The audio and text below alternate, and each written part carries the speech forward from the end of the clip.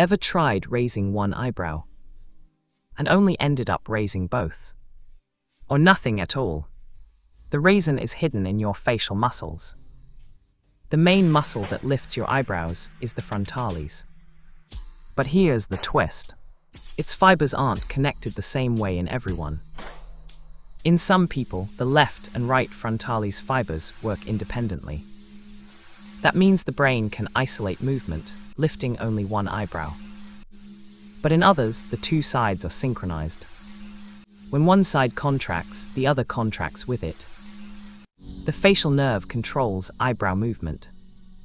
If one branch signals more strongly than the other, one eyebrow becomes dominant, or one becomes too weak to lift alone.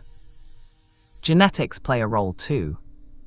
Some people are born with natural asymmetry, and some develop it from facial expressions, habits, or training.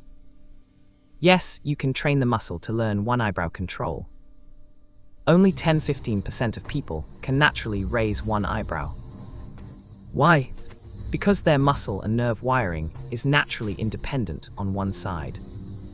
A genetic quirk that becomes a party trick. So the one eyebrow trick isn't magic. It's anatomy, genetics, and training. Can you raise one eyebrow?